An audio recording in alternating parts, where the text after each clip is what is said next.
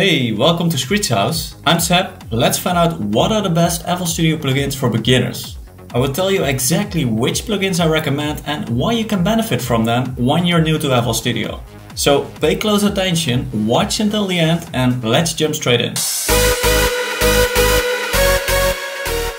When I was in your shoes and just started making my own beats in FL Studio, I had absolutely no idea what the heck I was doing. I was already happy that I figured out how to add an instrument to the channel rack and how to produce a basic sound. However, I realized that FL Studio came with dozens of plugins and they all seemed to work differently somehow. And this confused me. I had no idea where to start, let alone figure out what I must learn first to get the most bang for my buck. That's why, to spare you having to go through all this, let me share my top 3 FL Studio stock plugins you can immediately start with as a beginner.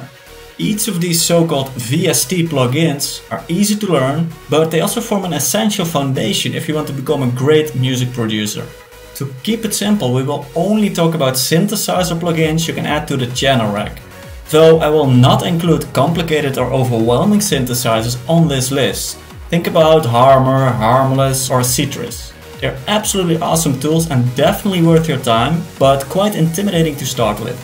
Furthermore, I'm also not going to explain how to add plugins to the channel rack or how to start making beats and melodies. That is way outside the scope of today's video.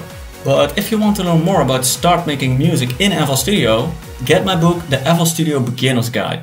Many people have successfully followed it and I highly recommend getting your copy as well. I'll put a link in the description below so you can start straight away.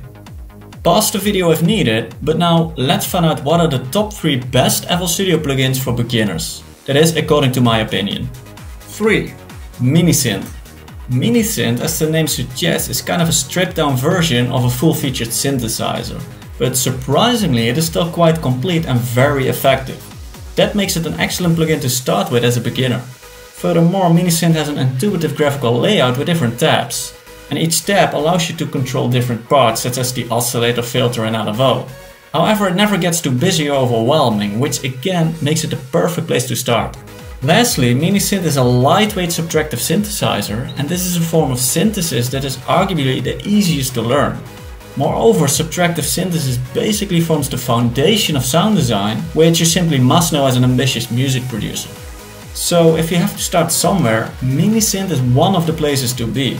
The layout is clear, the complexity is limited, and you automatically pick up on the essential basics of sound design. That's a winner in my book.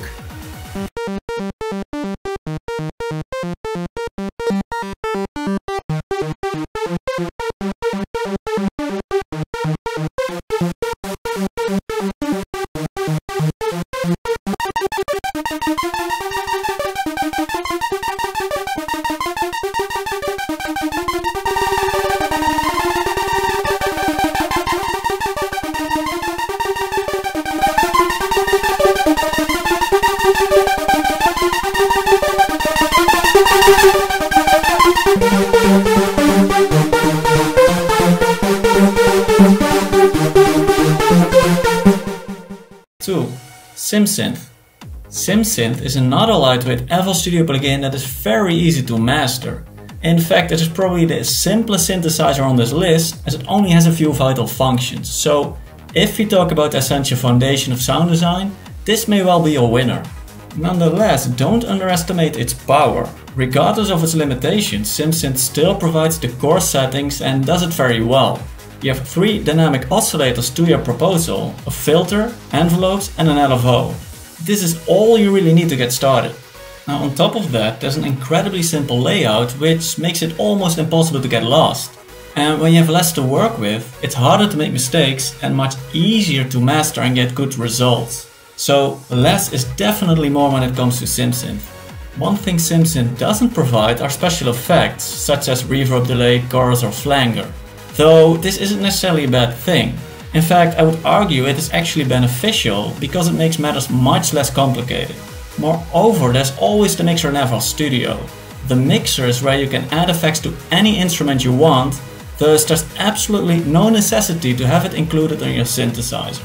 So, all in all, Synth is a classic minimalistic synthesizer which you can quickly understand without any prior experience. And it produces an authentic, powerful sound that you can achieve rapidly once you get started.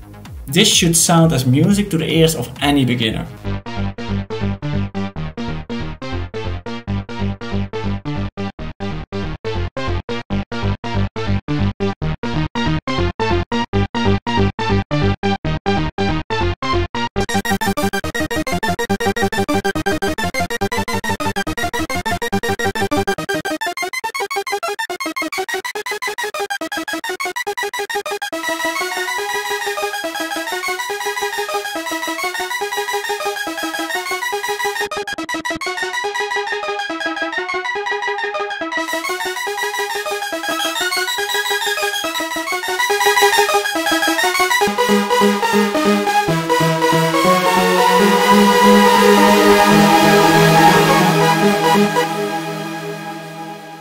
Before I reveal the #1 plugin on this list, can you do me a favor? Can you share this video to anyone who might have interest in it? And this way we can help more people and at the same time grow the channel. So if you please, click the share button below this video and let's throw it out there. I would definitely appreciate that a lot. Now without further ado, let's see which FL Studio stock plugin takes the #1 spot. 1. 3x Ask. The 3x Ask, as far as I'm concerned, is one of the best FL Studio plugins for beginners. Granted, it may be slightly less minimalistic than the other two, but easily makes up for that by giving you more flexibility. And by having more flexibility, there are simply more ways to create a wider variety of sounds. But in this case, without any real drawbacks, as it still provides an easy interface. Just like Minisynth, the 3x Ask has 3 unique oscillators, but the real difference is made when you look closely to the other tabs. For example, on the envelope tab you can create different types of sound movements and use unique filtering options. On the miscellaneous tab, you even have an arpeggiator at your disposal and the fetch unison mode. And this makes the 3x Ask a dangerous secret weapon that most people don't know about. While it can unleash true power, the 3x Ask still has a simple design, no overcomplications, and just like the others on this list, uses the subtractive form of synthesis. Therefore, by starting with it, you will naturally gain the fundamental skills you need if you want to become a successful music producer. Now, last but not least, the 3x Ask loads very quickly, barely demands any resources, and is easy to navigate. And that makes the 3x Ask so convenient that if you watch most of my videos, you will see it still making an appearance in almost every occasion. And that is coming from an EDM producer with more than 15 years of experience. It is such a simple tool, yet more than powerful enough to get the job done. Therefore an outstanding starting point for any beginner.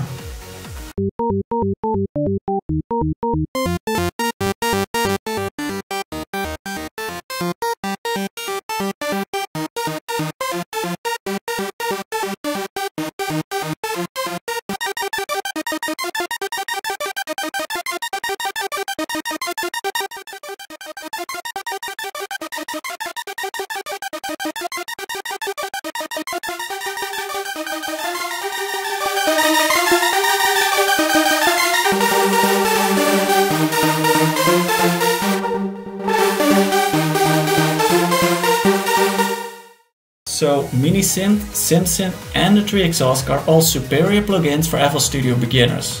Not necessarily because they are better, but simply because they are easier to learn and master. You will get good results much more quickly and prevent yourself from being overwhelmed or paralyzed by complexity. Something you definitely want to avoid as a novice.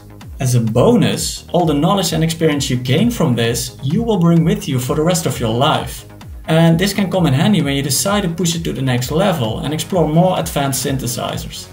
So now that you know where to start, it will also help a great deal if you already know how your synthesizer works. This will spare you a huge amount of time as you don't need to figure out every knob and button by yourself. That's why if you want to make your own sounds quickly, start now with the Sound Design for Beginners guide. This is another unique guide I've written that explains in full detail how each setting on your synthesizer works. So I highly recommend starting here, as well as the FL Studio Beginners guide that I mentioned earlier. I'll put the links to both guides in the description below, so check them out. Now let it be helpful and don't forget to tap the subscribe button right now so we can meet again in the next video. And this is a form of synthesis that is arguably, that's fucking hard to pronounce. Arguably the easiest to learn.